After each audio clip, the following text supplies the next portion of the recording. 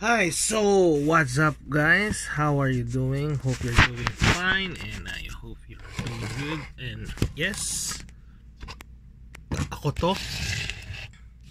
And I just want to share and talk to you about things that happened for the past few days.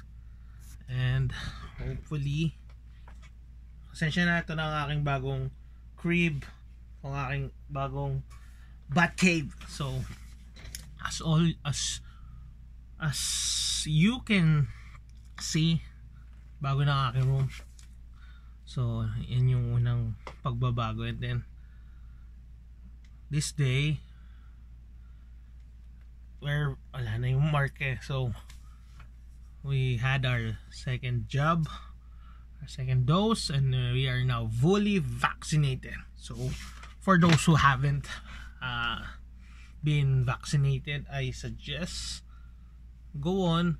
Kailangan natin to be able to reach the herd immunity. Okay, so for the past few days there are a lot of things that happened, and it's a roller coaster ride actually. Let's start first dun sa getting vaccinated, our first dose. So we had our first dose last June 23.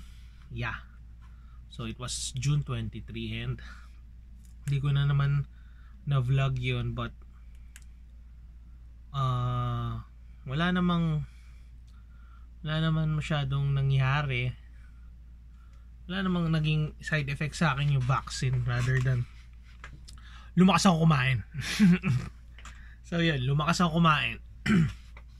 Then ewan ko kung effect din yun, medyo karoon ako ng sakit sa likod. Hindi ko alam kung back spasm ba yun or whatever or anything. So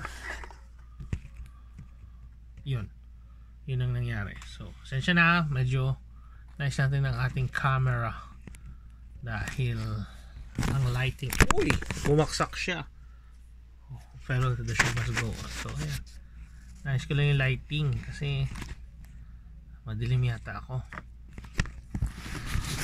and we don't want you to just see nothing. So yeah, trying to find the right angle. Pero ganyan. Yan. So ganda. May illusion yung black na ano. So yan, back to our topic. Just want to share what's happening in my life. So yun, magbabakuna, and then after a few weeks, my dog passed away, si RODY. So siguro yung iba alam na, others might be wondering what happened. I'll tell you guys exactly what happened. We had our Thanksgiving dinner. I forgot the date, but I think it's June 27. It's June 27. Ilang days after the vaccination. And I can remember vividly, I could remember exactly na when we were having our dinner, it was just me and my group. It's just a Thanksgiving dinner for our last online performance. Yung dog namin na si RODY, kasi medyo gabi na yun, dinner nga. So lumapit siya sa akin, and I was calling him, and while he was walking towards me, I saw na parang nahihirapan siya sa direction. Cannot see kung saan siya maglalakad, saan siya pupunta. So sabi ko, there's something wrong with him. So ang ginawa ko, kinuha ko muna siya, and I brought him to the dog cage, dun sa kanyang social na sliding door na cage. Then morning comes, Monday. No, is it Monday or Sunday? Basta morning comes to confirm if my theory was right. Nilabas ko siya, then I let him walk around. And yun, talagang nakita ko na, napansin ko na he's losing his eyesight already. Then we were still thinking if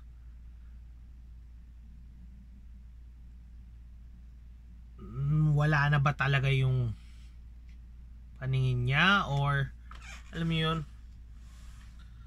nag-a-adjust lang. But we did not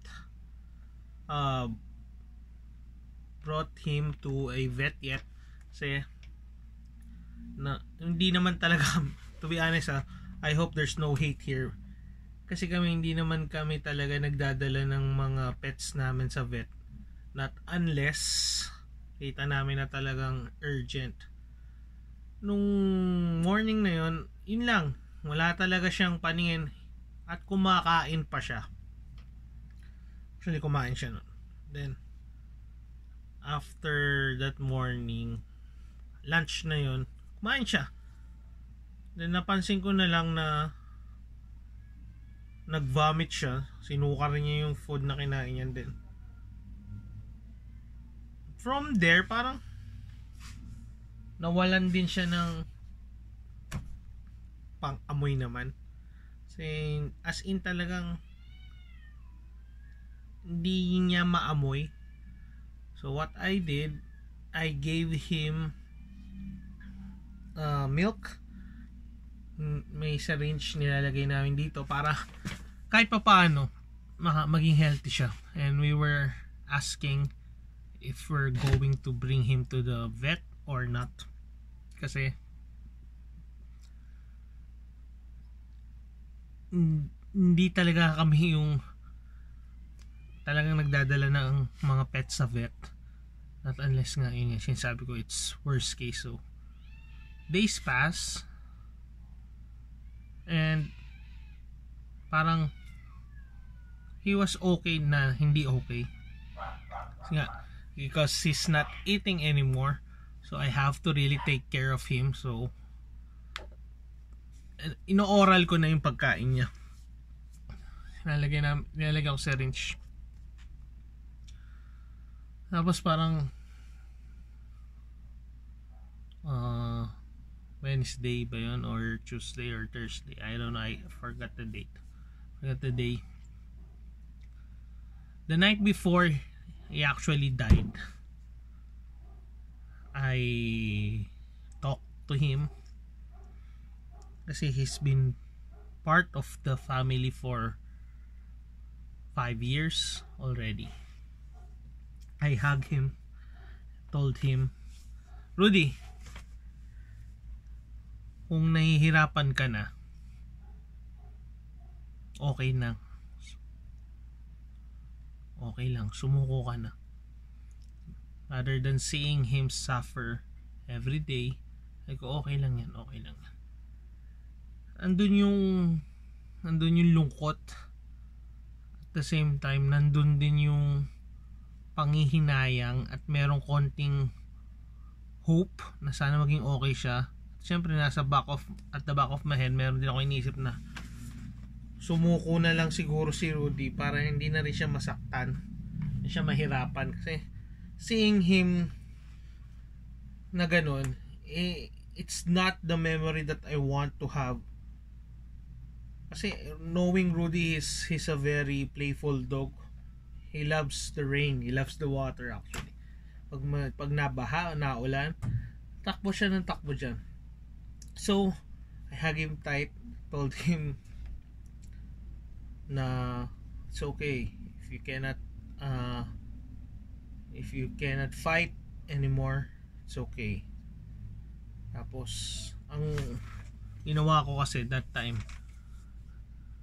tinali ko siya So yun siguro, if there's one thing I regret, is that I should have not tied him. Meron naman siyang collar, tapos may tinay yung chain, nilagay lang do sa nilak sa collar niya. So ayun, then the following morning I just saw him hanging. Kasi siguro dahil bulag na siya, hindi niya na nakikita yung nangyayari. Yun, nabigti siya. So yun yung cause of death niya. And then I saw him dead. Oo, malungkot, masakit. Pero at the same time, may konting saya. Kasi alam mo na hindi mo na siya makikita na nahihirapan, na nasasaktan. Yun yung feeling eh. It's a mixed emotion. Kasi for the longest time we had our dogs, we saw every dog suffer. And I don't know, for those who are fur parents or dog parents, they consider them dog parents. Kasi kami, we just, di naman kami talaga yung fur parents. Just wanted to have a dog to guard us, and also to release the tension pag meron ng tension sa, yung pag bad trip ka, kakatanggal talaga ng stress yung aso. So yun, when I saw him dead, it's mixed emotion, malungkot na masaya. Then yun, nilibing na namin siya, and I know na he will not feel the pain that he felt when he was still living. Nga lang, may sakit siya. And yun, hindi na rin namin nalaman anong cause nung parang pagkabulag niya. So yun yung nangyari kay Rudy. Tapos days pass, weeks pass, and then here, ito na, where we finish our second dose of pfizer, and hopefully maging okay to. So yun lang mga ka-youngsters, I just want to share to you what happened for the past months that I haven't vlog or haven't talked to you guys. So if there's moral in the experience, siguro lang, do not take things for granted. Yun lang. Tapos if you have to do something, do it already. Huwag ka na mag-antay.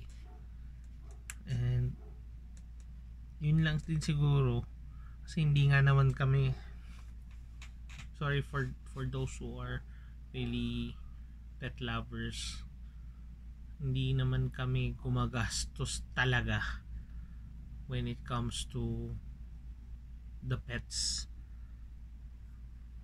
Yung dadalhin sa vet, yeah, we bring our dogs to the vet if it's really life ended at that moment. Kasi nakikita namin na kaya pa niya, and then he was taking the milk and the water with sugar. Kasi alam niyo naman, it's expensive, and hindi kami ganun ka, I mean, we have money naman, pero hindi kami ganun gagastos talaga for that. I'm not saying na masama yun or mabuti yun, depends on you guys, but for us, we'd rather have spend the money if in case some emergency happened to us. Pero yun nga, we thought na lalaban pa siya. He was fighting actually.